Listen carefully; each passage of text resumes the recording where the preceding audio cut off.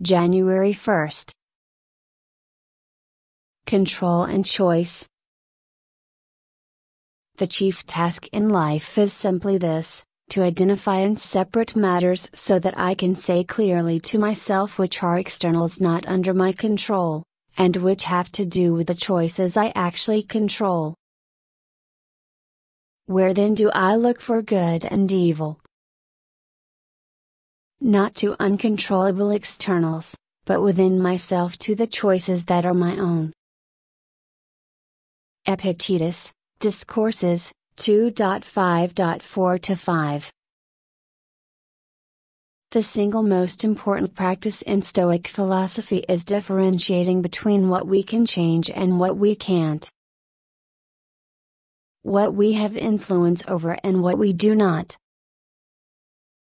A flight is delayed because of weather. No amount of yelling at an airline representative will end a storm. No amount of wishing will make you taller or shorter or born in a different country. No matter how hard you try, you can't make someone like you.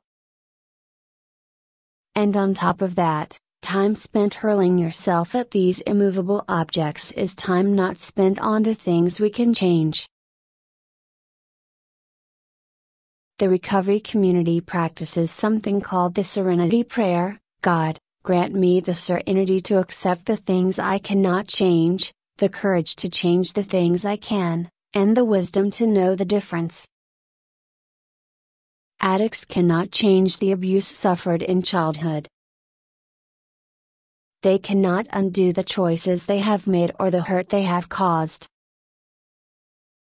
But they can change the future, through the power they have in the present moment.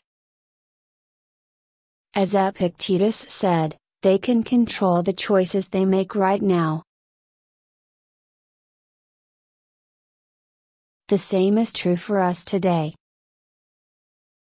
If we can focus on making clear what parts of our day are within our control and what parts are not, we will not only be happier, we will have a distinct advantage over other people who fail to realize they are fighting an unwinnable battle.